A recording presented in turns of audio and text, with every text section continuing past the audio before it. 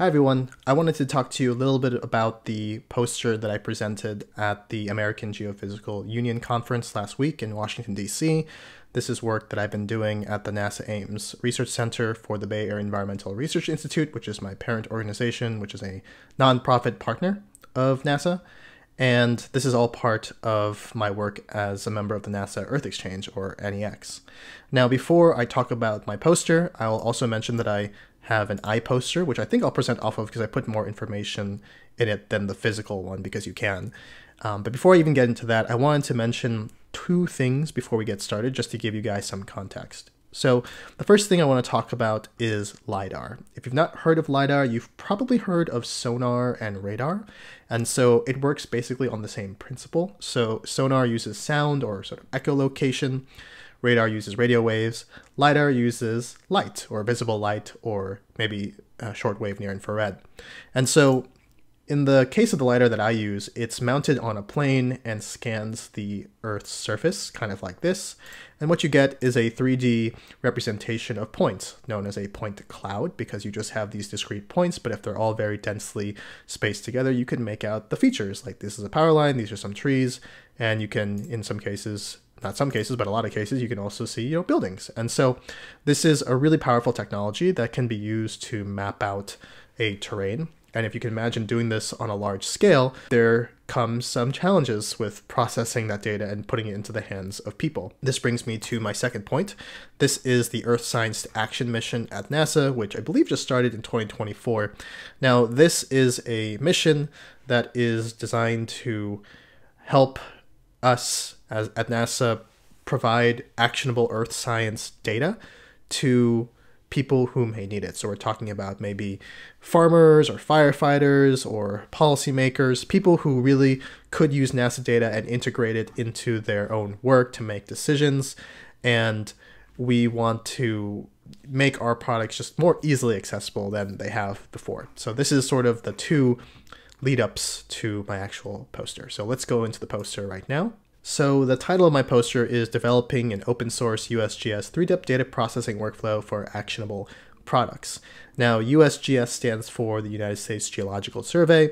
They're the agency of the government responsible for watching over the natural terrain of the nation. And the 3D elevation program is a program that is meant to map out the entire United States with LiDAR. So imagine for every 1 square meter in the United States, excluding Alaska, I think it's going to be 5 meters there because of its just gargantuan size. Imagine for like the lower 48 states, for every 1 meter by 1 meter square or 3 feet by 3 feet square, you can get an accurate elevation measurement of around 10 centimeters. And so this is what 3DEP is trying to do. It's been going on for about, I think, 8 or 9 years now. And they're trying to get like every 8-year cycle recollects. Now you can imagine this is a lot of work because you have to get people to fly the planes, take the data, standardize the data, give it to 3DEP. 3DEP has to process it, and it's a lot of work. So 3DEP will provide the raw point cloud data as well as a 1 meter digital elevation model. That's basically just the bare earth terrain. That's removing all of the buildings and the vegetation. And again, this is a primary data source for topographic mapping and surface analysis, but there's also applications in like wildfire impact research, flood modeling, urban planning, and just a whole litany of use cases. So this is extremely valuable information. So my main objectives were to create and maintain a flexible data processing pipeline that is both user-friendly and easily customizable for any one specific use case, to enhance 3DEP's utility and range of applications, including wildfire risk assessment, terrain analysis, building planning, urban management planning, vegetation management, and just to overall provide more actionable LiDAR data products than what we currently have. To accomplish this goal, I created a data processing workflow or pipeline that takes the raw USGS 3DEP point cloud LiDAR data, and with the NASA Pleiades supercomputer, I run these two separate routines. I needed to use two different routines because to get all the products we wanted, we couldn't just get them in one or the other. And so I've broken it up into two separate routines, one that uses Python on the left, one that uses the R statistical language on the right. And we create a whole host of different elevation model products. And so there's a lot of them here. I don't want to get into every single one, but basically the top three, digital terrain model is something that already the USGS 3D provides. Digital surface model is basically a representation of the surface, as the name suggests. So that's, let me see if I can have the description here. Yeah, it captures both the natural and the artificial surface features, representing sort of the highest hit or the first return from a LiDAR laser pulse. So that's sort of the top of buildings, the top of the canopies. And then the canopy height model is essentially just the difference between these two models. And what that gives you is essentially the height of objects with respect to the ground. Okay, so again, there's a lot of those products here, but basically this is a tile in Golden Gate Park in San Francisco, which is where I'm from. And so this is the digital terrain model. And this is from a data set taken from 2010 and 2023 over the same tile. And then I've also looked at the differences between the two. So you can actually see how things have changed over the years. Like I said, the digital surface model will represent sort of the highest hit returns from the LiDAR. So you can make out the trees and the buildings. So this is, these are sort of residential buildings on both sides of the park here. And then the canopy height model is just the difference between the DSM and the DTM. And I find this just really cool because you can clearly see, vegetation and buildings, and then you can also see where things have changed over the years in the 13 years since those two data sets have been taken. So bluer points means things are a bit taller than they were, and then red means that things were higher in 2010 than they were in 2023.